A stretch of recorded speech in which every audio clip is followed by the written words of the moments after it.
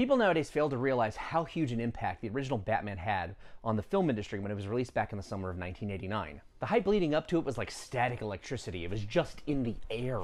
But once it came out, it can't be overstated how much it dominated, making metric shitloads of money. Not merely from the box office grosses, but from all the tie-in merchandise, toys, video games, comic books, albums, and second albums. Richard Donner's Superman a decade prior may have proven serious big-budget superhero movies could be done, but Batman's smash success confirmed it wasn't a one-off fluke. And Hollywood, being the trend-chasing whores that they are, wanted to repeat that success. So there was this odd period where old Pulp and Pulp-inspired comic characters were being adapted into big-budget Hollywood productions. So while Warner's bashed out Batman sequels, while trying and thankfully failing at reviving the Superman series with Tim Burton and Nicolas Cage, rather than follow suit with popular contemporary superheroes that were benefiting from an early 90s comic boom, the other studios decided to make movies of characters that hadn't been part of the zeitgeist in decades, because that makes sense. As such, the majority of these movies underperformed, failing to become the multimedia juggernauts that the studios were hoping they would be.